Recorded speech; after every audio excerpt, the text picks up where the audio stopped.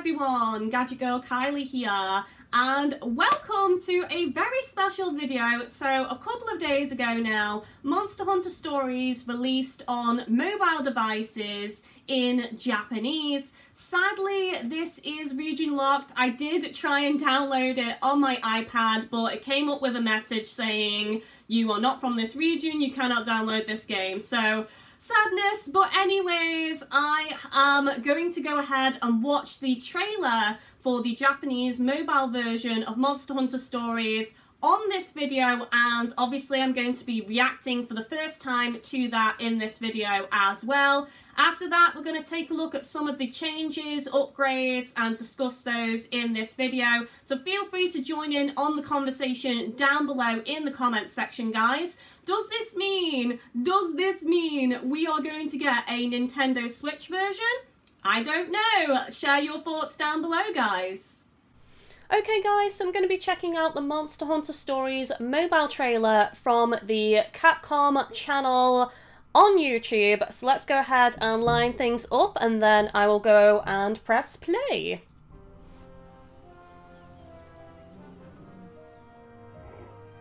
Okay, so they've even remastered the opening cinematic in the game, which is really nice. Oh my god, it looks so crisp and lovely. I'm really, really hoping this gets localized in English. Wow. Oh my god. Look how crisp the lines are. And I think it runs in 60 frames per second as well, guys, so a very smooth experience. Oh my gosh. They've done a lot of rework, it seems, as well. Like, you know, you can really tell. Okay, some differences with the UI there. We'll take a more in-depth look at this after the trailer.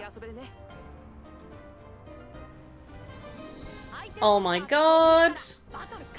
And it looks so smooth. None of the lag the 3DS gets, obviously.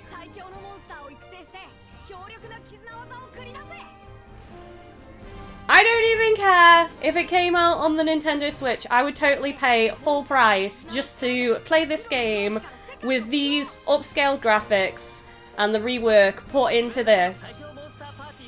And just for the smooth gameplay as well and PvP. Oh my god.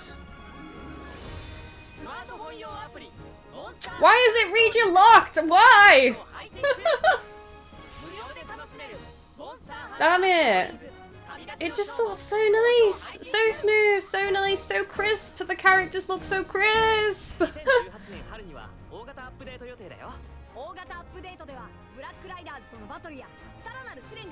Right, so the mobile version is actually going to get patched with all of the DLC and stuff, guys, as well, from what I've heard. But yeah, wow, that just looks so damn nice. There we go. Like, let's just fast forward a bit and just look at the crispness, the quality. Oh my god, this is how Monster Hunter Stories should have been played, really. So let's just skim through this a second and check out some new stuff. So, from what I've read on forums and things, it runs in 60 frames a second, so it is a very smooth experience. And obviously you can play this on iOS, and I'm not sure about Android, but I know that I could check it out on my iPad, but because it's region locked, I wasn't able to download it, so you can get it on the Apple Store. But, okay, so let's see. We've got the map here in the top right-hand corner, so I'm guessing if you click on that, you should be able to get the map up full screen, maybe. I don't know. Then we've got some information on the left-hand side here. So this clearly is the option to ride your Monstie. Then I'm guessing Navi is, like you can speak to Navi and get some information. I don't know what the tent is because there wasn't a fast travel feature on the 3DS version. Now a tent to me would mean basically a quick save or something like that. So maybe there is a quick save feature on this game because it is on mobile. I don't know. That could be a new feature. If you guys have any speculation on that, let me know down below in the comments. But again, the Navi, I think, could just be information from Navi if you get stuck or lost and stuff like that. I don't know what this feature is down here, because obviously you're using the touch control, so you're going to have to touch the screen to run around and stuff. So that might be to do with that. So now that I've skipped to this part of the video, we can see the rider on Korapeko, and there's some other symbols on the right hand side here. So yeah, this looks like at the top the map can be minimized and enlarged so it doesn't take up as much of your screen. That makes sense because you've got one screen instead of two on a mobile device.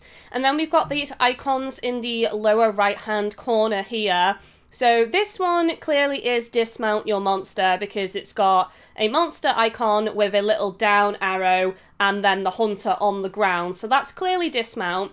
Then this one here, I'm wondering if that's your monster's skill. So it's field skill like fly or breaking a rock or digging, stuff like that. But again, I'm not overly sure what the little person icon is. I don't know. Maybe it's to activate run. That would make sense since you are using a tablet. Thinking about it, you have to use the touch features to run around. So maybe you toggle on and off run, you know? So you're walking and then you click that and then you turn to run. That's my assumption. That's just some speculation, to be honest. So at this point in the video, we can clearly see that we've got all of the usual options on the screen here. So we've got command monster there, we have commands the hunter, we have use items, we have switch monster, and here we have fight, and we also have the kinship stone as well, charging up the kinship there. I'm not sure what the smileys are. I'm wondering if that's the option to use stickers, because in PvP mode you do have the option to use stickers in combat, so that could be that. And then in the top right hand corner we also have what looks like the flee option, so if you don't want to finish the fight, if you're a coward, or if you just want to concede defeat, you can click this option here in the top corner as well.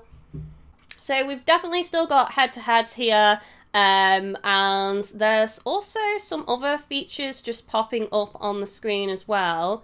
If I just fast forward to this. So this is when you have to really hammer the shoulder buttons of the 3DS when it's an aerial showdown. But because you don't have shoulder buttons on a tablet, it looks like we have power, tech, and speed here. So I'm wondering if you are supposed to hammer the one that defeats power, because at the top it says power there. So maybe if you kept hammering speed, you would win that head-to-head showdown. I don't know. It's in Japanese. I can't read Japanese. So if anybody can let me know any clarification on that, just feel free to post it down below in the comments section. And it is getting all of the DLC updates that the 3DS version already has, and also the Riders update that you can see on screen here. So it is the full version of the game, and as far as I know, it's considerably cheaper as well on mobile devices. I'm guessing that's because they're assuming not as many people want to buy it, so they don't want a high entry point when purchasing this game. But there's a few more things I want to share as well, guys, but I'm going to be using screenshots for those because it wasn't included in this trailer. So this is an image on Google Images. If you type in Monster Hunter Stories Mobile, you'll find a couple of different images like this. So just from looking here, once again, there is a head-to-head showdown on this bottom screen here. I think that is just the land one, you know, where they're running at each other to kind of like headbutt. So this is something else I wanted to show since it wasn't in the trailer. So it does look like it's kind of like converted that into almost like a rhythm game. So I'm assuming that you need to just tap all of the floating tendencies on the screen. So power, power, tech, power, power, and make sure you tap all of those and then you win. I don't know. Again, if anybody has clarification on that, feel free to share down below in the comments.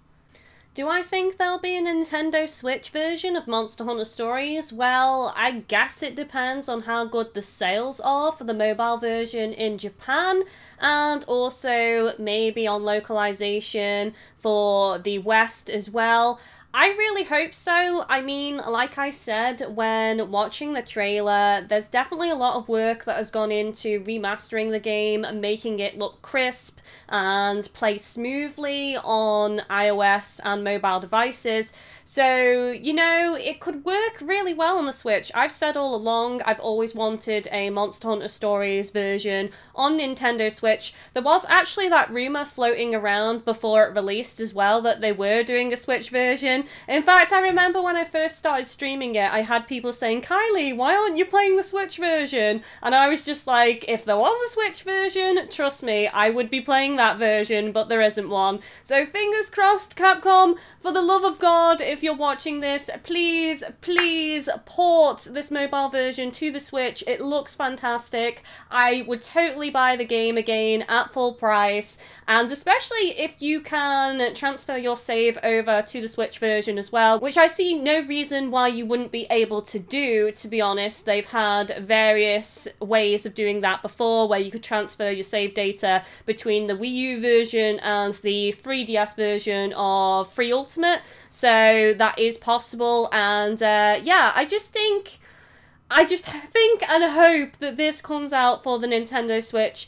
If it isn't going to come out, I at least hope it's going to get localized for mobile devices. I would totally rebuy it on my iPad and play it with those crisp, vibrant graphics, guys. So let me know your thoughts and opinions. Would you pick this up on your mobile device if it was to get localized in English? Or would you much prefer a Nintendo Switch version? Speak up in the comments. Let's get this heard. We want a Nintendo Switch version of Monster Hunter Stories.